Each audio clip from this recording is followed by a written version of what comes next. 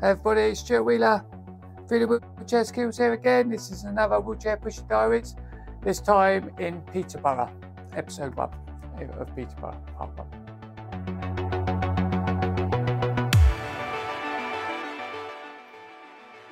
So yeah, I was in Peterborough for a wheelchair skills session. I stayed over in a hotel down on High Street. Really nice hotel, looked a bit medieval, big pictures of King Henry and stuff in there, portraits. But yeah, good, nice hotel. So get my gloves on, leave through the back because there were steps at the front,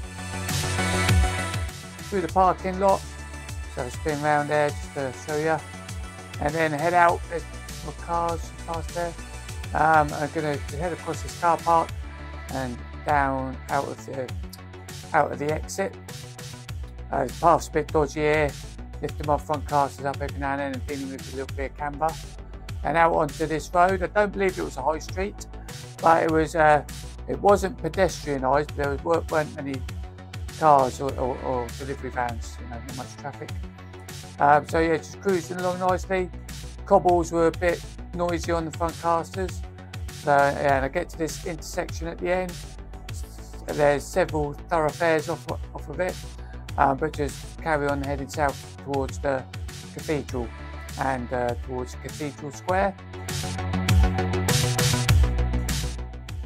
So yeah, the surface is changing from cobbles to paving slabs and such. There's a little bit of camber in it. It is fairly smooth, and you can see my knees rocking from side to side there when I'm managing the camber. So yeah, this is just coming out onto Cathedral Square. A very grand square, looks quite interesting. And that building just there is the Guildhall. Yeah, so I'll just spin it around a bit there just to show you.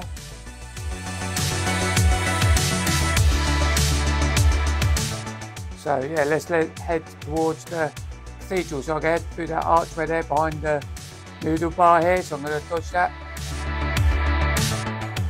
The cathedral was actually built on the site of a monastery that was founded in 654 AD, and then it was destroyed or knocked down or whatever, I'm not sure, and then it was rebuilt again.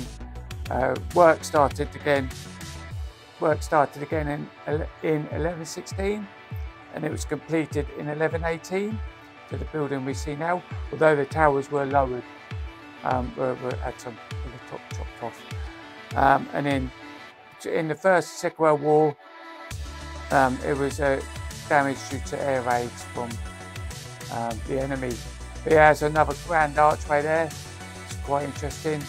I wonder what stories that could tell of people passing through it over the years. And yeah, so just coming up to the cathedral itself, look at the grandness of it. It's quite an impressive building. Lots of gargoyles are on it and such. And yeah, the curator came out.